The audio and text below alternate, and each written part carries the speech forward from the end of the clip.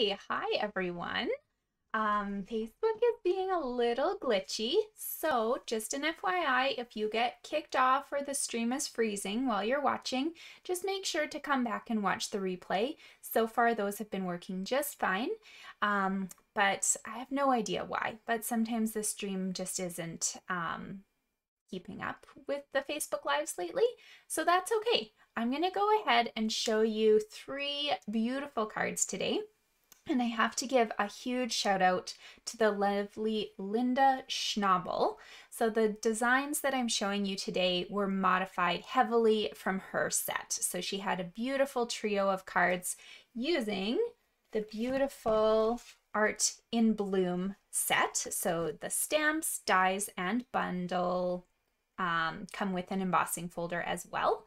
And I just simply modified some of her colors and a few things here and there. So big thank you to her for contributing to today's video, and I hope you guys like it. So as I mentioned, we are using the Art in Bloom stamp set, the Bloom hybrid embossing folder, and the Bloom dies. So I'm going to show you how to use those at various stages on our video today, and I really hope that you like the projects. So just an FYI, this bundle is in our annual catalog. You can buy it as a bundle with the stamp, embossing folder, and dies. However, just a heads up, you can't buy this embossing folder by itself. It has to be purchased either with the dies or as the entire bundle with the stamp. So it's kind of a fun thing Stampin' Up's trying out, but that's okay. So card number 1 today is simply making use of a couple of the stamps in there. And this little tag is also from the die set. And then we're featuring the background embossing folder as our focal point for this card. So if you'd like to follow along today and you want to make all 3 cards, let me just give you some measurements for you to start out with. And that way you can be ready to go and craft with us, okay? So you will need 3 card bases of Highland Heather. These guys are going to measure 5.5 by 7 3/4. Okay, so you're needing 3 of them because we're actually using the exact same base for all 3 of the cards. We're just going to decorate them a little differently. So once again, that was 5.5 by 7 3/4. And then here, just like we would with a normal card, we're doing a score line at the 4 1/4 inch mark. Okay, so you can make yourself 3 of these if you'd like to follow along today, because then you'll have them handy and ready to go. While you are also cutting, we're going to cut 2 pieces of paper, both the same size, okay? So 3 of them in the Highland Heather. Those are going to be our card fronts here. This is 3 3/8 by 5 3/8. So 3 of those in order to make all 3 of the cards. And for the inside, you can see I've just put a little note card to write on. This is once again 3 3/8 by 5 3/8. Okay, so that is perfect for the inside of all of our cards. And this is going to be perfect for the outside of all of our cards. So let me show you how we're going to make this card. So I'm going to just move this out of my way for now. And let's teach you how to use that embossing folder. So hopefully by now you all have our lovely Big Boss machine or something equivalent, maybe the old Big Shot or a Cuttlebug or something. The platforms you're going to need are this large base plate. So in the top corner, if you have this one, it will say number 1. This is that big fat base plate. Next, we're going to need the beautiful embossing folder that I mentioned earlier. And you can go ahead and put your paper inside, like so. And then to run it through, You're also going to need your 3D embossing plate. So this does come in the dark gray if you've recently bought the machine. If you bought it when it first came out, this would be the color that you own, which is kind of the see-through blue. Okay, so what we're going to do is we're just going to put your embossing folder straight onto the big fat plate here and your 3D plate on top. Because we're not doing any cutting, you don't need to worry about having some of those sacrificial pieces handy. So we'll use those later and I'll show you how, but just run this through once. Whoop, bending everything. And what you should find is a gorgeously embossed piece of paper, okay?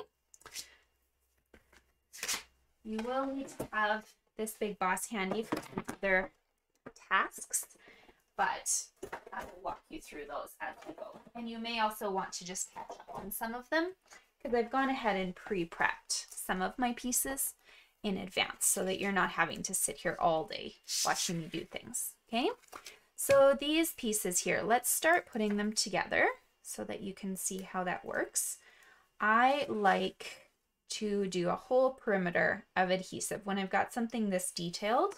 So I'm going to use my tape so that you can really clearly see where that adhesive is going, but you're certainly welcome to use the seal as well. That would give you a nice solid border also. Okay, so here we go. So we've got a nice perimeter like so. Take off those strips. And we can add this to the front of our card. Okay, so make sure you put your flowers however you want them so that you're happy with the background look. Because this card you are seeing quite a bit of the background.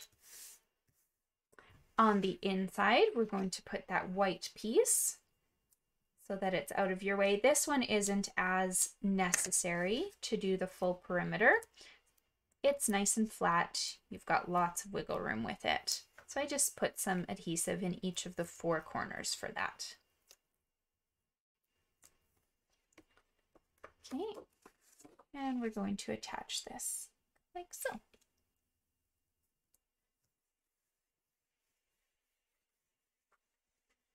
Okay, so to decorate this side here, I thought that Linda had a brilliant idea. She took this little stamp that's found in the set. You kind of probably won't even notice it until you start looking. It's this guy right here, and there's also a dotted border. We're not using that one, but we're going to use this guy for now. And I do need my scrap. Sorry, need my scrap paper back. We're going to do a little bit of stamping using your Highland Heather ink. So this is the Highland Heather paper. We're using the same color in the ink simply to give a beautiful tone-on-tone look. Okay, so in this little space here in the side, this is where we're now going to add the strip. So you'll have to stamp twice because it doesn't quite reach the bottom, but that's okay. We'll give ourselves just this fun little border. And the reason we cut the paper weird is because when you close it, you can actually clearly see that fun little side piece on there. Okay, so I'm going to put this guy away because we don't need him anymore. So to decorate, we're going to add that little label that I said I punched out using one of our dies from the set. This I've used the Petal Pink paper for, and I'm just going to grab my basic gray ink and one of the sentiments. So there's some really cute ones in there. You could have a Never Not Loving You. I chose You're a Rare Find just because I thought it would be perfect for kind of my card stash, and then I can give this away to any number of people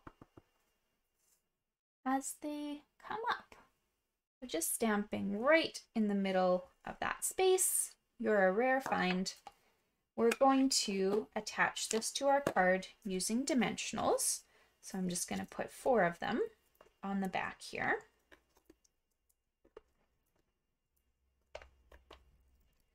But before I do that, I also thought it was really cute to add the bow that Linda did. So you just grab yourself a piece of white thread. It can be about 6 to 8 inches. I did way more because I wanted to show you guys a really large bow. And if you're uncomfortable with bows, maybe just go ahead and give yourself 10 inches to work with. It's not a big deal. There's plenty of twine on your rolls. And this one, for instance, I just took out of one of my old paper pumpkin kits. I had lots left over. So I've got a massive bow here. We're going to just hide that in the back of our card here. And the easiest way to attach it, just with a little piece of tape right over the center of it. Okay, so you can trim it after all the other pieces are on the card, but it's just really nice to get it into place. And then you can grab that little tag that we've nicely stamped on, and it's going to go right over top of this bow in a few different ways. Okay, so I don't actually have to trim that much off of this, just maybe a little so that it properly fits in my envelope. Ooh, my scissors need cleaning. There we go. Okay. Now, last but not least, to decorate this card, there is this adorable trio of flowers right here. So I have punched one set of them out with the Magenta Madness paper, and we're going to attach these 3 to my card. Glue dots, this roll of glue dots, are going to be your best friend right now. Otherwise, you're going to be struggling to attach these. So all I do is I just stick my paper straight on top of a glue dot, and then I pull it off so that the glue is hiding on the back. Okay, and then just add 3 of them to your project in kind of a random assortment.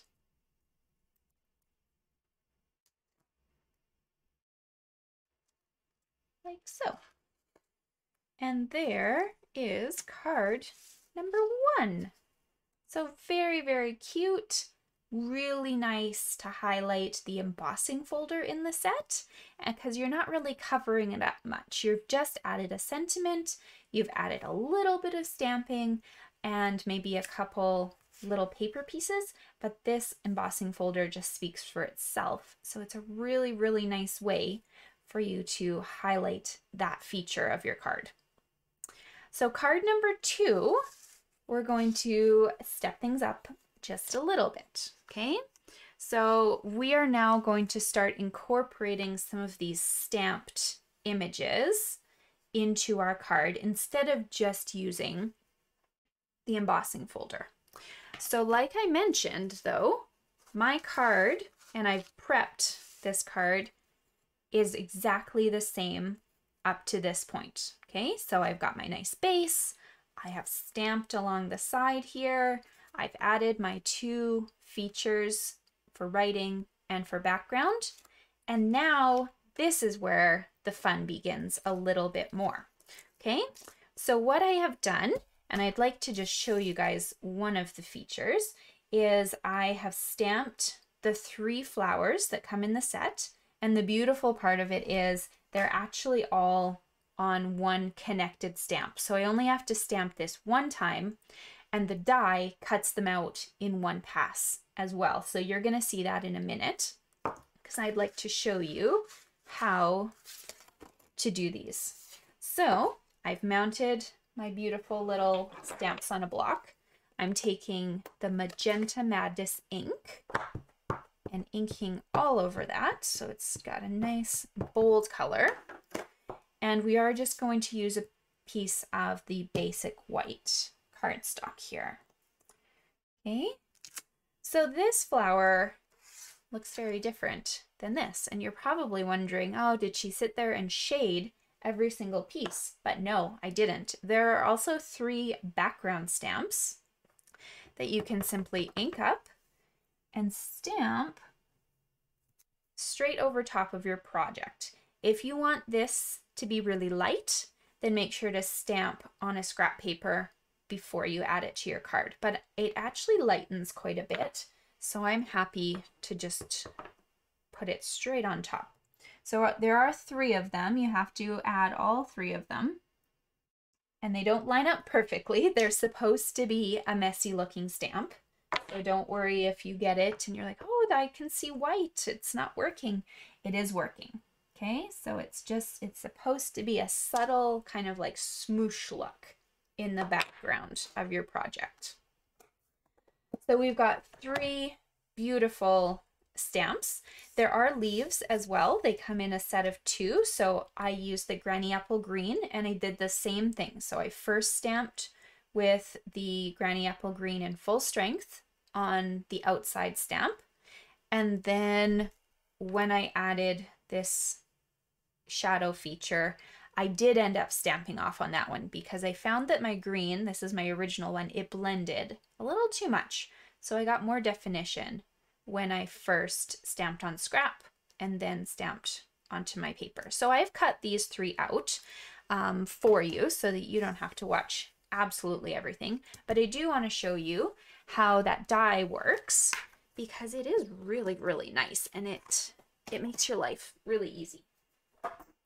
Okay, so bringing back our big boss here. Sorry, we've got lack of room. Okay, the platforms that you're going to need now is base plate number 1. This is that big fat one. This is kind of like your sandwich plate. You will now need the die cutting kind of shim, I guess. So this is number 2, this little shim. And then you need 2 of these clear cutting plates. So you can see they're very different looking. This guy on the right here, this is the one I always keep on the bottom. So it gets mangled and cut like nobody's business. But my one on the top stays nice and clear because I actually always face my dies down towards this cutting one. And so you never really end up messing up the top one. Okay, so let's set our piece of paper on top of this messy cut one. And we're going to take our 3-in-1 die here and make sure that it goes around all 3 of the flowers. Okay, now when I have that set, I will put this nice clean one on. Just an FYI, these dies, they will not cut if you don't have this. Sorry, I want to show you this, but it's not focusing. There we go. Do you see the raised edges of the die? That's what actually cuts through the paper. If you were to try and put that flat side on your paper, it won't work. It won't cut through the die. It won't wreck anything, but you'll have to try again. Okay, so let me just reset that. I'm putting my other clear piece straight over top. So I've made a sandwich. I've got 2 pieces of bread on a nice plate. And I'm running this through so that when I'm done, I will have 3 flowers nicely cut out for me, all in one pass through my machine. Okay, so let's get back here and start actually adding these to the card. Okay, so these 3 flowers, let's put dimensionals on the back of them because we want them to stand out. We want them to be the focus of our card. So they're going to all be popped up on dimensionals, and that will make it very easy for you to add the leaves and other features as well after. Okay, so I have 3 of them. Your choice right now, I would say before you take off the backings, just start playing, see where you want them to sit. You can go anywhere, and just keep in mind we're going to put a little tag here, so it doesn't matter if there's any empty space. Okay, so when you're happy, then you can take off the backings, put them in place, and they may look different every time you do this. That is all right.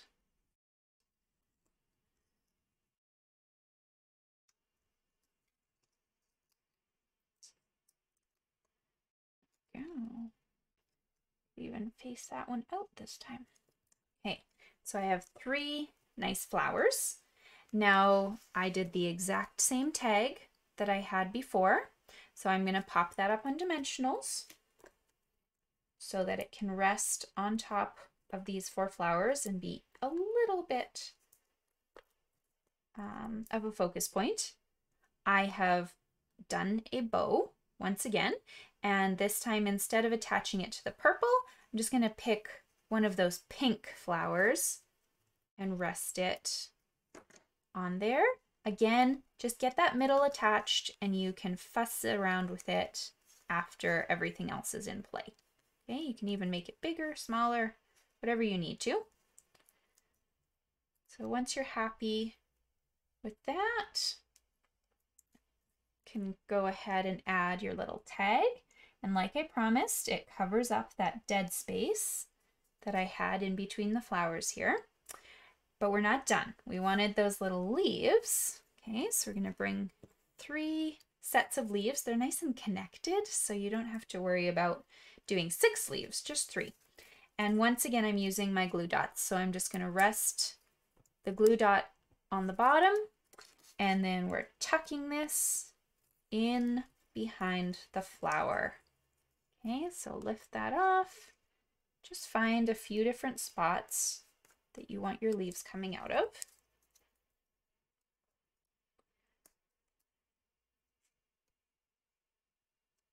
Like so. And if you want to add a little sparkle, now is a great time to grab some rhinestones. So I've just got a couple sizes. This is the medium and then the smallest from the sheet that I've just cut up to bits. And you just add those as a little focal point for you. Okay, so there's card number 2. You can see how we still have the same card background. We still have the same feature on the side. We're still using this sentiment, but now we're adding flowers, and that really takes the focus away from the embossing folder and focuses more on the stamps. So that's a fun little feature. Now I want to show you a card that we focus on the embossing folder and the stamps at the same time. So here's card number 3 in our series, and you can't see it as much probably until I hold these up for you. But do you see how this is a very flat stamped image, and this one is kind of raised and embossed? That's because we're using the embossing folder to give us some little details for our next card. Okay, so I'm going to set these 2 aside. I will have pictures of them up at the end. But let's go on to card number 3. Okay, so this guy, bringing back that base that you're now super familiar with. This is why I told you to just make 3 of them all at the same time.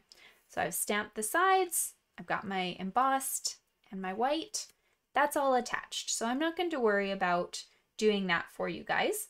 What I want to feature is how to do these embossed flowers. Okay, so do you remember last card where we stamped our beautiful flowers, we cut them out? This is where we would have ended up. We've got 3 flowers that are nicely ready to go. However, we are once again going to grab our embossing machine, like so. You will need the fat base plate, and you will once again need your embossing folder and that 3D embossing folder. You don't need anything else, okay? So inside our embossing folder, we're going to take our flowers, and it doesn't matter which side you put them on, but I kind of like to do it on the indented side. So that's the one that has the Stampin' Up! Logo, simply because they like to slip off this, this top one. If I was to rest them on there a little bit more, you can, but I find it easier to put them on this side here. And so we're going to put all 3 over top of their corresponding flowers. And the nice thing is you can do the same with some of the leaves. Okay, so there's a detailed leaf, a couple of them. You can also emboss those and cut those out nicely too. But for now, we're just going to do these flowers. When you're happy with where they're sitting, you can go ahead and close your embossing folder. We're going to put this on top of this base plate here. And the 3D embossing plate goes on top. Roll this through your machine.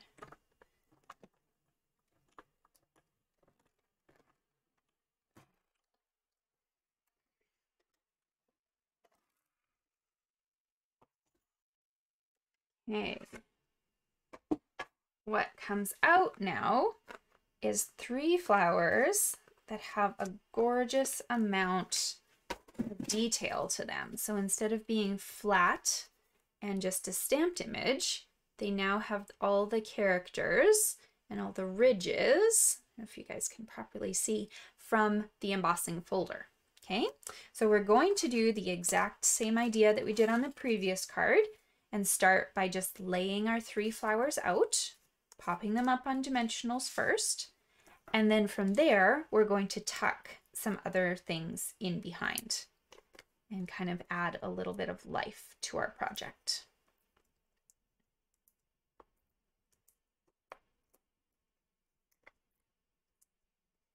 Trying to use up all of my old paper pumpkin adhesives. I get so many of them because there's way more than I need. There we go. Okay. So if you're not sure where you want things, don't take off the backings quite yet. Just make sure to put them on the card and make sure you're happy with it. But I think I know where I'm putting mine. So I'm just going to go ahead and start with my largest flower, the medium one, just at a little angle, and then adding this last one down here. Okay, so I wanted to add a bow for good measure again. You can also forgo this if you really hate bows, but it's really cute. So just add that into the background, your project. You've got your ends. You could probably make those a little larger. There we go. And just stick that down. Okay. And our sentiment is going to be popped up on dimensionals once again.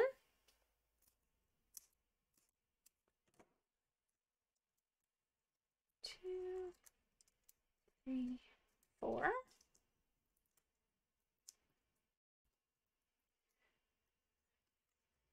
And this one's going just right in the middle here.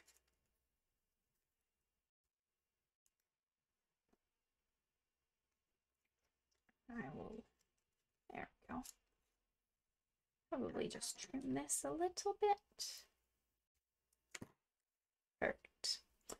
Okay.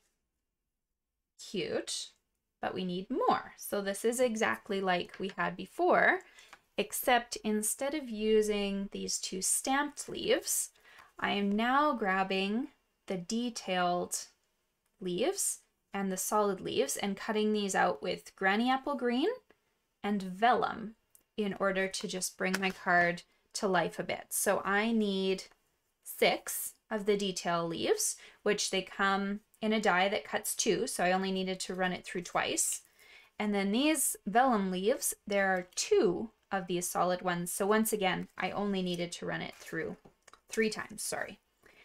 Let's get going. So grabbing your glue dots, you're just starting to place these leaves all over your project, kind of wherever there's a gap between flowers that would be a natural kind of look for you to have a leaf in.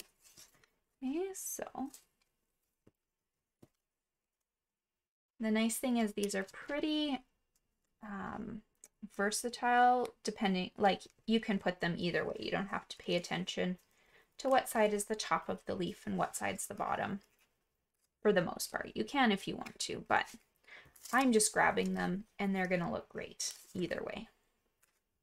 Okay, so I've tucked all 6 of my vellum leaves in.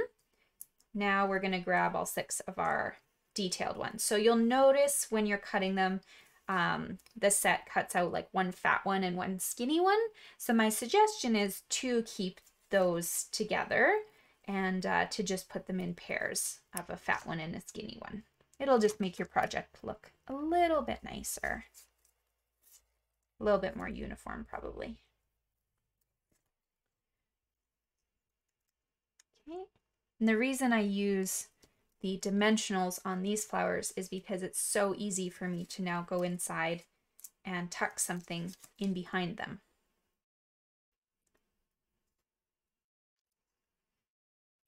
Sometimes you have to kind of work at it, but most of the time they're pretty okay. There we go.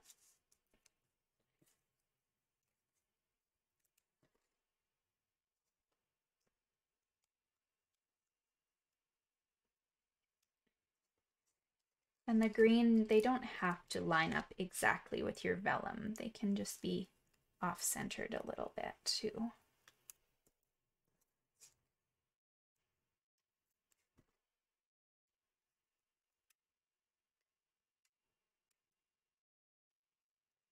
There we go. And to finalize this card, some bling never hurts anyone. So we'll add a couple medium-sized gems. And then this one I'm actually going to add one small one to the top and one small one to my little sentiment as well, because I thought that looked cute. So here is our cards. I hope you guys enjoyed them. They are an amazing set. Let me just put all 3 out for you. So you can pick and choose whether you want to highlight that embossing folder, whether you want to highlight the stamps, or whether you're looking for a combination of both. It requires a little bit more work, but as you can see, it is definitely worth the effort. So this is probably, you know, like that over-the-top card that you would send for a wedding or somebody really, really special, and they'll just love it to bits. This stamping along the side is something that I need to really play with because it's such a neat feature. Instead of having a card that completely closes, it gives you this extra little definition, I guess, of your card. And it's just kind of a fun measurement too for future cards. You could stamp anything along the sides there. If you didn't like the stripes, you could even take some of the leaves and you could stamp those kind of at back and forth ways down the stamp. So yes, I hope you guys enjoyed today's video. And I hope that you'll check out Linda Schnabel's blog. If you just type her name in Google, you'll see a gorgeous set of cards that she used the pool party card base for. And then instead of doing embossed flowers at the last card, she shows you how to do a like a yellow flower center on her cards too. So I just really wanted to do the embossing though, but thank you again for joining me, and I will see you guys next week. Bye.